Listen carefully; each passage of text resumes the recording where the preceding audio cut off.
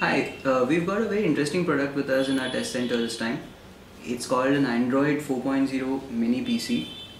Now, we've not got a product category like this before, so naturally we were very interested in looking at what this is. Let's have a quick look at the product and we'll do an unboxing video for you. So, on the back you have a lot of specifications mentioned. As you can see, it's got a 1.5 GHz processor. The version that we have is 1 GB. You have a lot of codec support mentioned. So let's just open it up and I'll tell you what it is. This is the tiny little device that we were talking about. So basically what it does is it allows you to connect a screen to this tiny little device and essentially make it into a proper full functioning PC. How does it do that?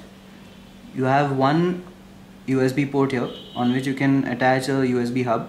You can attach a mouse and a keyboard to it, and for the output you have here a mini HDMI.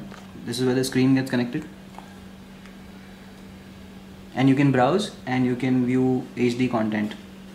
Let's see what else is in the box.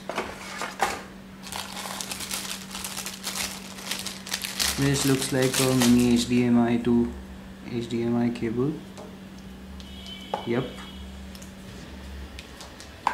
You have a standard installation guide, a power adapter, so naturally it takes power from an external source, right? Along with that you have a mini USB to USB cable.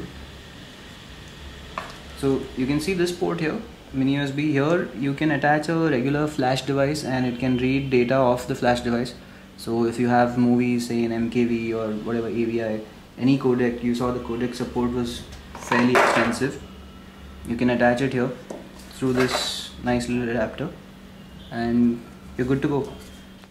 So this tiny little thing is supposed to, be able to play HD video and give you browsing capability.